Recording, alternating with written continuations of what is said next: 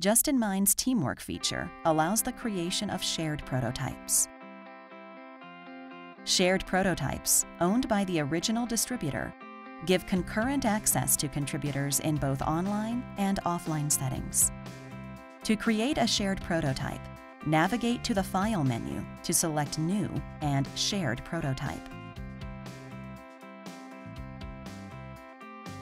Give access through the Add Remove Users option in the Teamwork menu to begin working. Periodically, remember to commit changes and update the prototype to view the latest changes. If the prototype design is needed to communicate style features, the included screens can be exported to images. Produced images can be distributed or used later for the framework of additional prototypes.